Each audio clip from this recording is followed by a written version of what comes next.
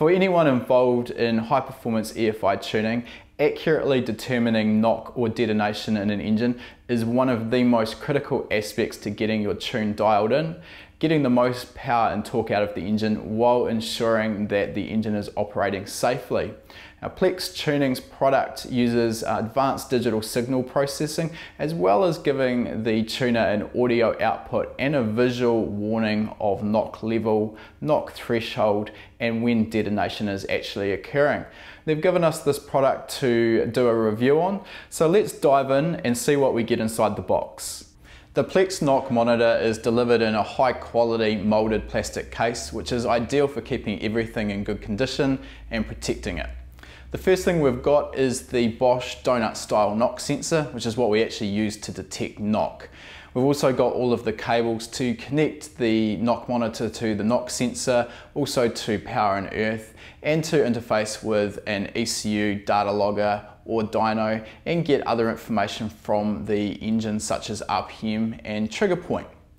The knock monitor head unit itself is a high quality CNC machined alloy housing which has been anodized black. You've got a small LCD screen and some buttons on the face of it to control and set up the various functions. If we turn it over, you can see we have a microphone jack for getting audio information out of the knock monitor, as well as a USB cable connection for updating firmware and connecting to your laptop. There's already a lot of products on the market to help detect detonation, but the Plex Knock Monitor has some key features that really separate it. First of all, it will take an input from an ECU for engine RPM and trigger position. Now, this lets it detect detonation on individual cylinders, as well as setting a knock threshold relative to engine RPM. This makes the unit much more sensitive at low RPM, while still allowing it to accurately detect detonation at high RPM, where the engine noise signal is much higher. The other cool feature within the Plex Knock Monitor is the ability to output the knock count and knock level to a third-party device such as an ECU, a data logger, or even a number of popular dynos. Once we've got the unit installed, it's as simple as plugging in your earphones and straight away you've got knock audio. Now, the unit also gives some really advanced control over that knock audio. It's got a user adjustable frequency filter so that you can zero in on the exact frequency of detonation. I found particularly the 10 kHz high pass filter was really good at distinguishing knock from engine noise, and it gave probably the clearest knock signal, audio knock signal I've had out of a knock detection unit. Okay, so we're just going to have a look at how the product works in our test here, and there's a couple of menus that we need to go through. First of all, we have the preset that we want to use, and if you really want to just make the product really simple, you've got a couple of basic modes. One of them includes no RPM put here. We've got one with an RPM trigger, which will give us our knock threshold table, and then we go into the presets which we can configure to suit different engines, and these are our advanced setups which will allow us to do individual cylinder knock detection. So I'm just going to go back into the main menu here, and we've got our knock setup, and if we go through this, the first option or the first setting we need to adjust is our cylinder bore size, and what this does is it pre-configures the knock monitor to adjust or zero in on the center frequency of the knock that we're going to see for a given bore size. So we can adjust that to suit our bore size.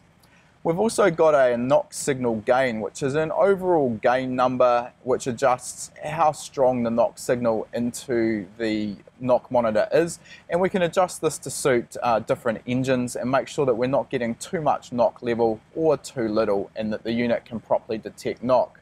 So that's our main setting for knock.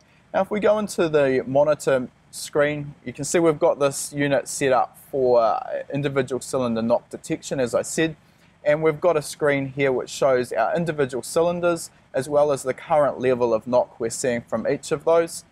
Beside this, we've got our max knock level that we've seen while the engine's been running, and if I rev the engine, we can see that that jumps up.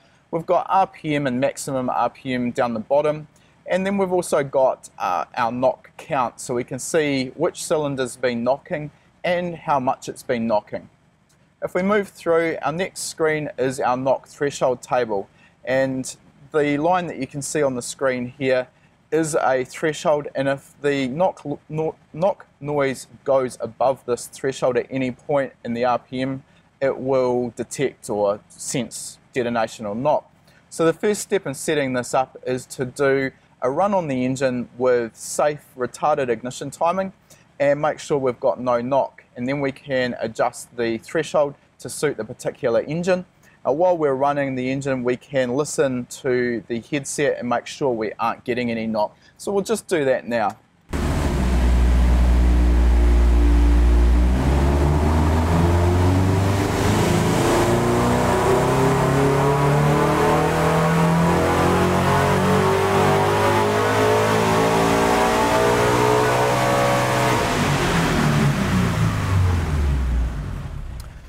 Okay, so once we've done a run on the dyno, we can see we've got a noise profile, and this is the noise that the knock monitor has picked up from the knock sensor relative to RPM.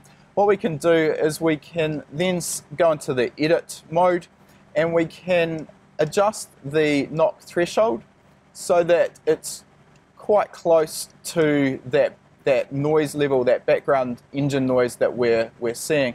And you can see that knock background engine noise is sort of exponential. As engine RPM increases, we sort of understandably get more background engine noise. So we end up with a knock threshold table which is exponential to that background engine noise as well. Exponential to our engine RPM.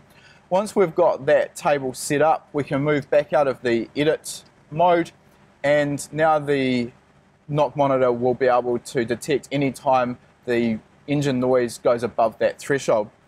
Just so we can see how well that works, what I'm going to do is go back to our individual cylinder knock mode, and I'm going to run the engine at 2,500 RPM, and I'm going to add some ignition timing into the engine overall, and we'll see it detect some light detonation. So we're going to do that now.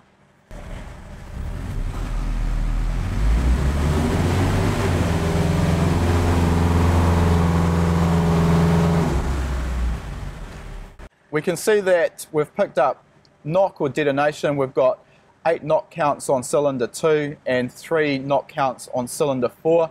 You could also see that brought on a flashing orange warning light on the unit to visually indicate that we've got some detonation. So that's how simple it is to detect which cylinders you're getting detonation on. So what I'm going to do now is add some timing back into the engine, and we'll do a run on the dyno, and we'll look at our knock threshold table, we'll look at that view, and we'll be able to see what happens when we invoke some light detonation.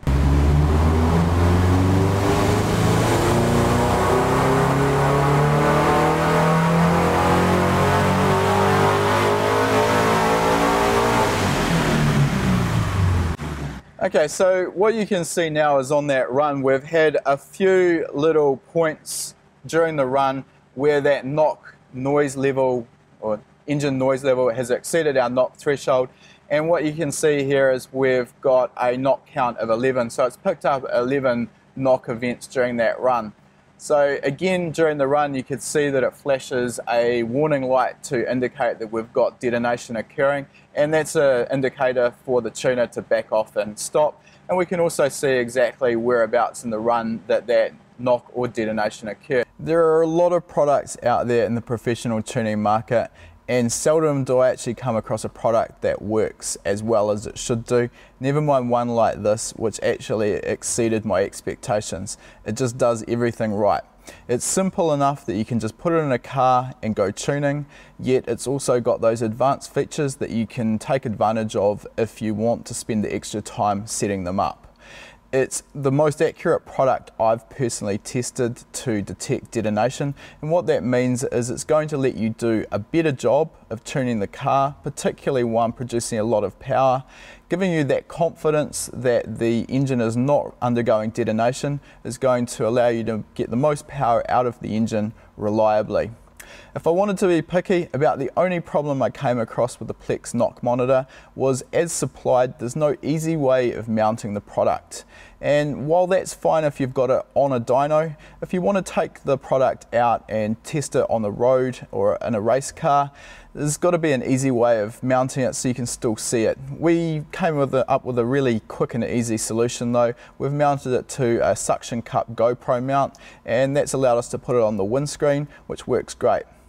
Altogether, a great product. If you are looking for a high quality knock monitor unit, the Plex Knock Monitor is definitely worth a look. For online tuning courses, visit learntotune.com.